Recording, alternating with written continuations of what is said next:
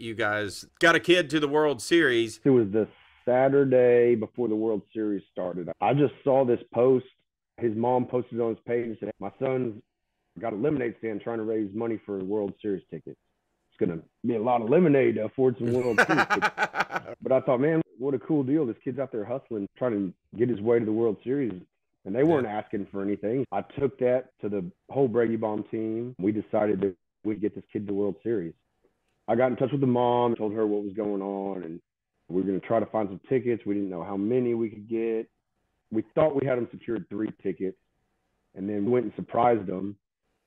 The boys had no idea. We surprised them at their house and had Alex film a video that we showed them on the iPad, and they got to go to the World Series. And we teamed up with Mattress Mack on that. We reached out to him, seeing if he wanted to get involved. And, of course, him being the awesome guy he is, he jumped all over it. So we did the ticket presentation at Gallery Furniture.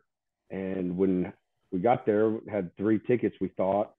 And Mac walked up to him and looked at him and saw there was 5 of them and went back to his shoebox full of World Series tickets and ended up giving them 6 tickets to his centerfield suite. Wow.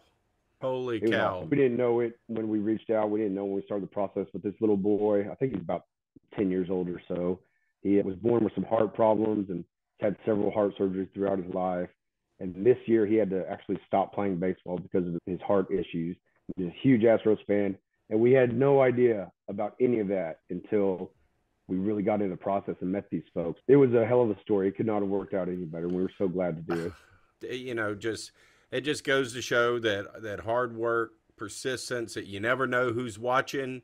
You never know what could happen. That kid never in his wildest dreams could imagine going to the World Series. Freaking Mattress Mack, man. He lit this city on fire. He's got to be the coolest freaking dude on earth.